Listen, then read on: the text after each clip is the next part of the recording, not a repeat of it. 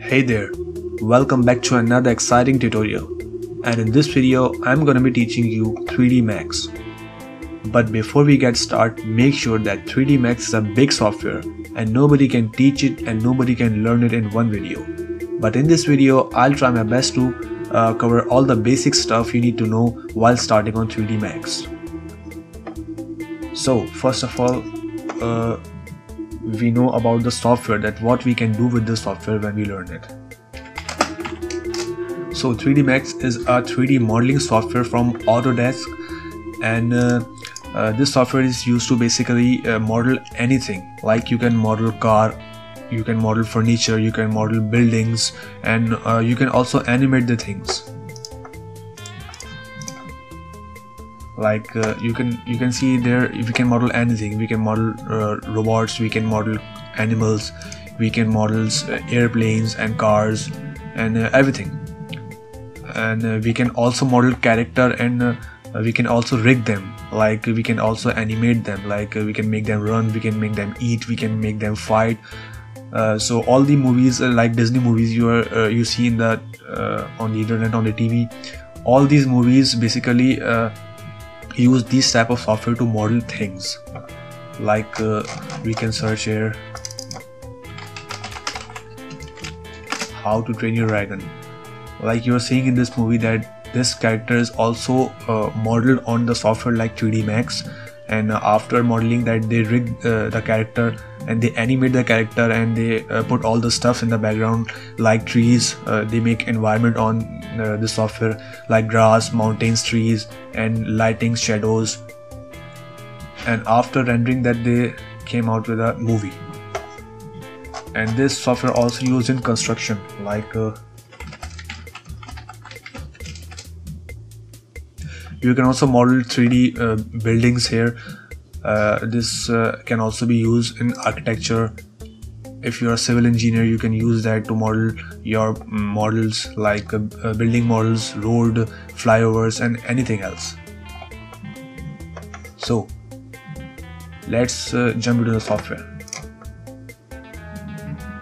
Here I'm using 3ds Max 2012, and you can use any version. Probably all the versions are same. So as you're seeing there, software is open in front of me, and we have 4 views here. This is a basic layout of software, and we have this view, this is perspective view, and this is front view, and this is top view, and this is left view. As a software named 3ds Max, so everything we can draw here, we can model here, is in 3-dimensional. So top, bottom, top, front, left, and perspective view. And on the right corner of here, we are seeing the panel having the basic shape which 3ds Max provide us to draw. Like if we click on the box and click in the perspective mode and drag it, and when we release the click and drag it again and we click again, so we have successfully made a cube. And we can see this cube from front view here, we can see this cube from top view, and we can see this cube from left view. So if we want to work only on one view, so we can click on that view, and we can click on that button here, maximum viewport toggle. So we can maximize that window which we want to work on. So if we click again on maximum viewport, we can zoom out it. And if we want to zoom in front view, then we can, and zoom out. So if we press F3, then we came in realistic mode, and if we press F3 again, we came in wireframe mode. In wireframe, we can only see the border of the model, and in realistic mode, we can see the colored model. F3, F3, F3, F3. So if we jump into the perspective mode, so from the mouse toggle button, we can zoom in and zoom out. And by pressing Alt and pressing toggle button, we can move around the model. We can see the model from bottom, from top, from right, from left, and any perspective angle. And we can zoom in from the scroll button, and we can zoom out. And if we click on the scroll button and move our mouse, we can set the position of a camera. So if we press F, we came in front view. These are short keys basically. If we hit top, T, and if we hit B for bottom, L for left, R for right, and P for perspective. I usually prefer to use perspective mode unless I have to do something with front and left. So now we know that how to draw any shape, like here's a cone, here's a cylinder, a pyramid, and a teapot. So we have 5 models here and we can move around it. So what if we want to arrange the position of these models? So for arranging the position, we use these 3 tools: select and move, rotate, and select and uniform scale. So if we click on select and move and select this object, we can see 3 dimensions here: X, Y, and Z. X is of red color, Y is of green color, and Z is of blue color. So if we hold X, we can move this model in X axis, and if we hold Y, we can move this model in Y axis, and if we hold Z, we can move this model in Z axis.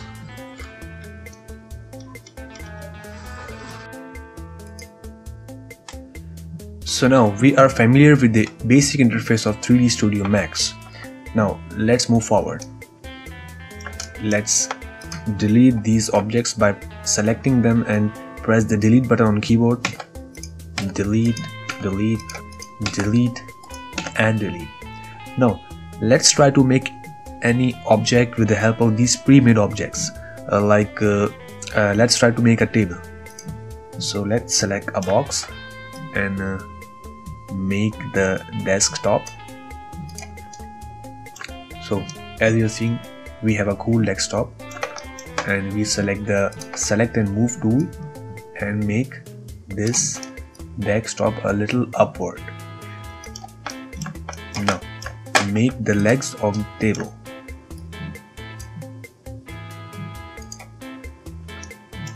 And go to top view by pressing T on keyboard and press F3 for the grid view. Let's zoom in and place this at the place.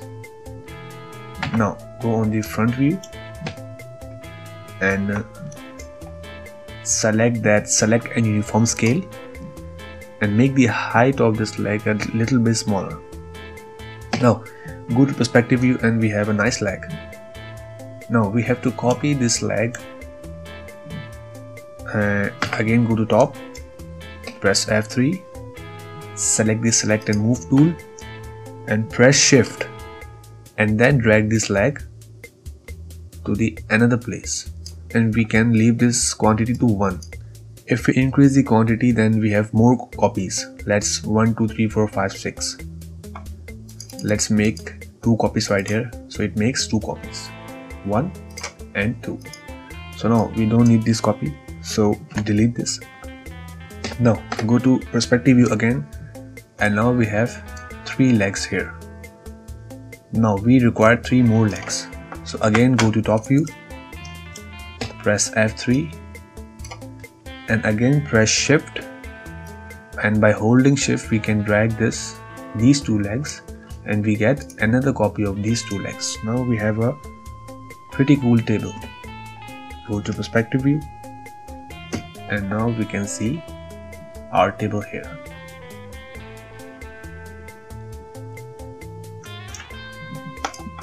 But the color of the table is not suitable, as our table is usually made up of wood, and wood is not of green color or pink color.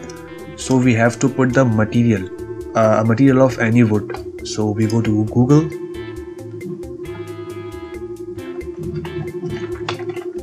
and type here wood material, and on the images and select any one of them from here like this, and we can save it here at my pictures and go to 3ds Max again and click any object on which we have to apply this material and press the M key on keyboard. So by pressing M key we have this beautiful slate material editor, and from that we can change the mode from compact material editor. So now we have all the material set as default to gray. So by selecting on any one of them we click as none, and we click here on the bitmap, and on the bitmap we go to the place where we have save our wood material in libraries, pictures, and there, and open that. So you can see that now we have this pretty good material of wood. So to apply this material on that object, we can hit assign material to selection. Now we have this material copied to that selection. Now we are unable to see that because it is we are on viewport mode. So if we want to see that material which we have currently applied on that box, we have to render, and for render we go to the render tab here and click on the render or shift Q. We have a short key. So you can see there we have now a pretty good table with the wood material, but the legs of the table are still pink, so we have to apply material on them too. So we have to select all these legs and press M again and select on that material and assign material to selection. Okay, now we have material applied on our whole table. Now shift Q, we can see our table with a good material, but it looks very empty and very fake. So we can add more details on this table with the help of these pre-made objects. So like we can add some drawer here, like we can make a drawer, a box, and assign that material to box 2, and go to front view and place the box here, and go to the top view, press F3 and place the box under the table. Now make some copies of that box. Let's make 3 more copies like this, and let's select these boxes and put a little bit on left side. Now if we render our table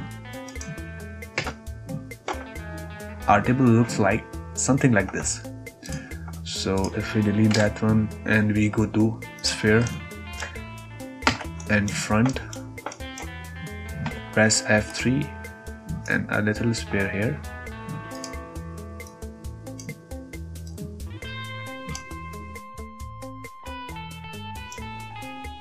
alright.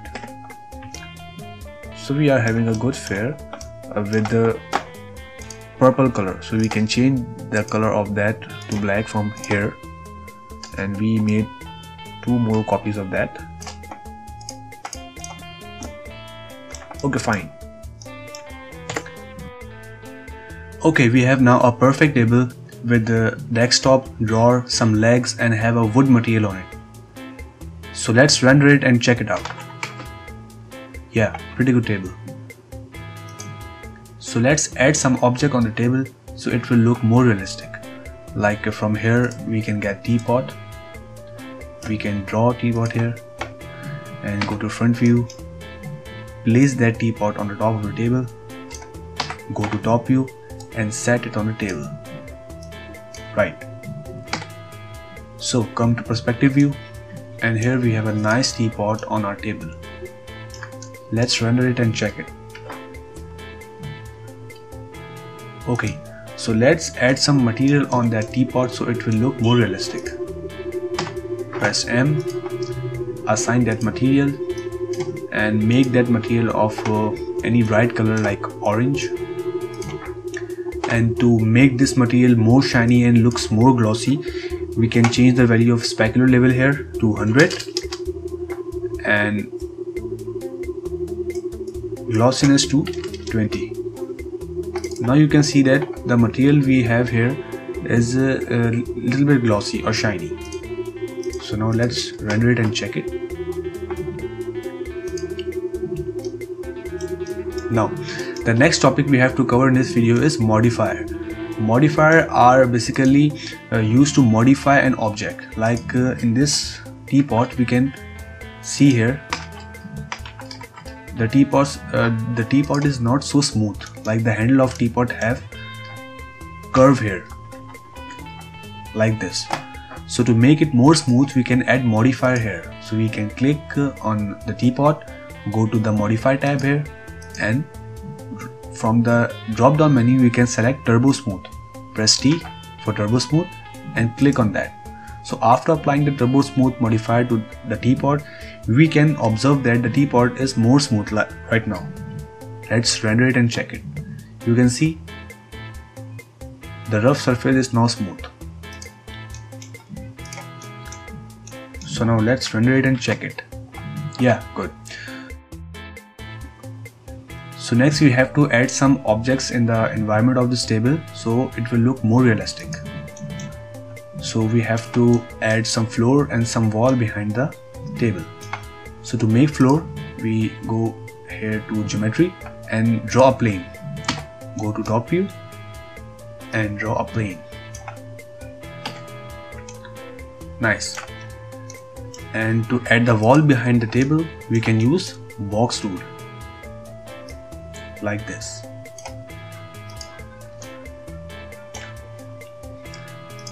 So now add some material on that box and that plane.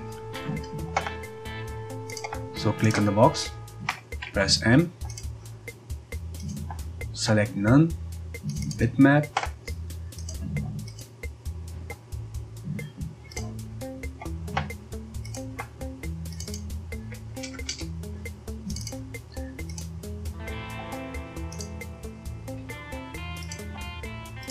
go to picture and add that wallpaper.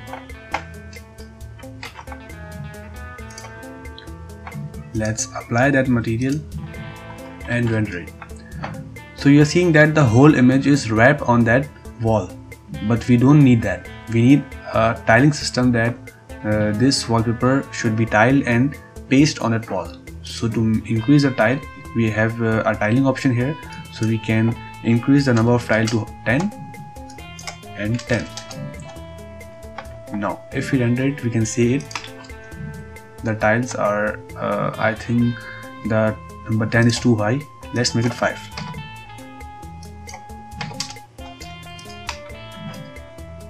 Yeah, okay, fine.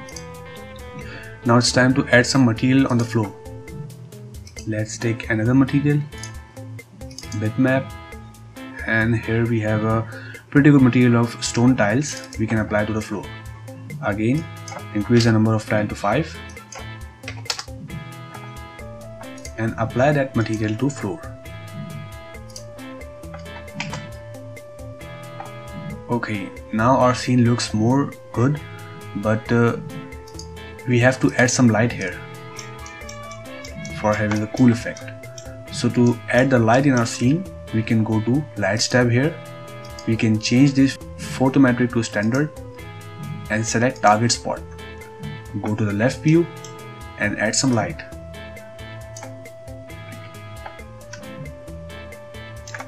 Now if we render, we can see the quality of our scene improves much better. So on this panel we can change the properties of light, like we can add shadows, we can control or increase or decrease intensity of light like 0.8, and when we render we can see a little bit change in our scene. I think we have changed the material of teapot here.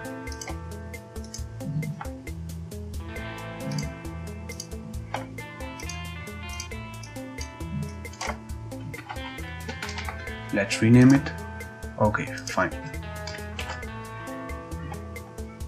Now let's increase the size of the wall by this tool. Now we have pretty good scene. Now the next topic we have to cover in this video is animation and then rendering. So to animate this teapot from here, from the initial position to final position, we have to add keys to that object. So to add key, we press Auto key here and press this set key button.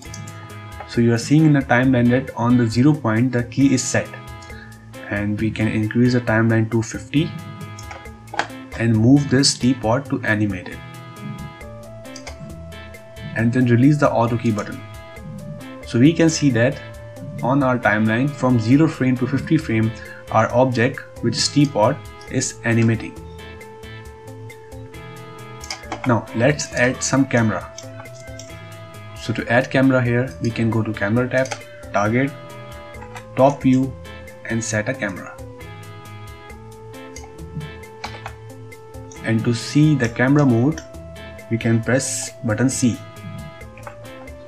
So this is the picture which camera sees. So let's go to left view, select the camera, move the position of the camera to upward, and then C.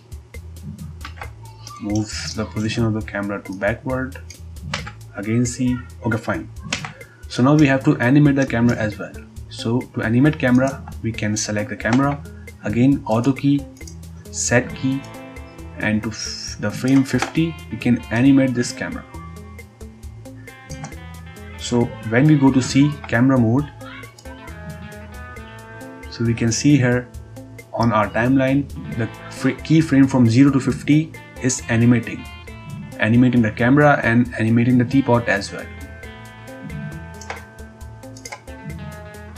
So now the last topic we have to cover in this video is rendering, because without render we cannot see this 3D model or this video in an MP4 or AVI file format. So the final part is render this video. So to render, go to the render tab and render setup, or you can press F10. Set limit of the range to 0 to 50. You can set the output size from here from custom to HDTV, and we can save the location of our file where our video have to save. Sample table scene 1, file format AVI, and save. And at last we have to hit the render button at the bottom right. So we can start rendering, and after render we can see or we can play this video in media player. So as you can see now, our rendering has started, and after we finish render we can play this file into media player, or we can upload it on any of the platform like YouTube, or download it on your mobile phone to play this video on your gallery.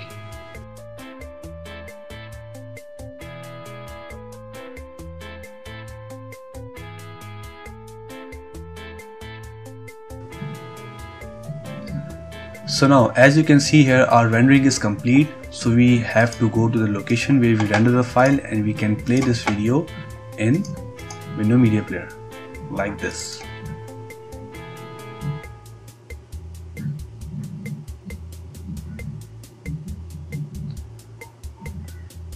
So you can see here how we model a table with a teapot and drawer on 3ds Max. We animated how we set up the camera and lighting and render a beautiful video. So that's it for today. If you like this video, share this with your friend, and for more tutorials on graphics, on video making, on Photoshop, on game development and programming, subscribe to my channel.